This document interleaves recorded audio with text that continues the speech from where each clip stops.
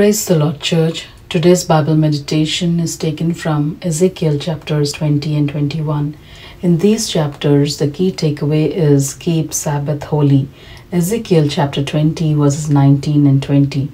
I am the Lord your God. Follow my decrees and be careful to keep my laws. Keep my Sabbaths holy, that they may be a sign between us. Then you will know that I am the Lord your God. God the Almighty is the one who has given Sabbath to enter into rest, calmness, and get recharged.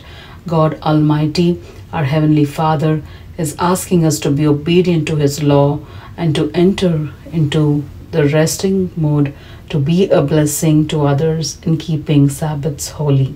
Keeping Sabbath holy is not following rigorous regime, but Jesus showed a way to enter into God's rest, be merciful, in showing compassion and kindness, and in sharing God's love with those around us. Jesus showed the way and demonstrated to keep the Sabbath holy, firstly to enter into a peaceful state, and then doing good, being merciful, and healing the sick. In Matthew chapter 12 verses 7 and 8, 12 and 13 we read, "If you had known what these words mean, I desire mercy, not sacrifice, you would not have condemned the innocent, for the Son of Man is Lord of the Sabbath. How much more valuable is a person than a sheep? Therefore it is lawful to do good on the Sabbath."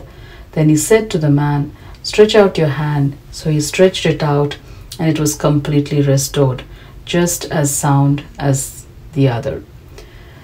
May we be the church to be a blessing to those around us by entering into His rest in following His word and keeping the Sabbath holy by doing good, being merciful, and praying for those that need healing, relationally, spiritually, mentally, or physically.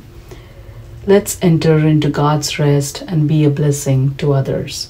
Praise be to our wonder-working God. In Jesus' name, amen. Thank you for the privilege of your time in watching the videos and being part of Living God community. God bless you all abundantly.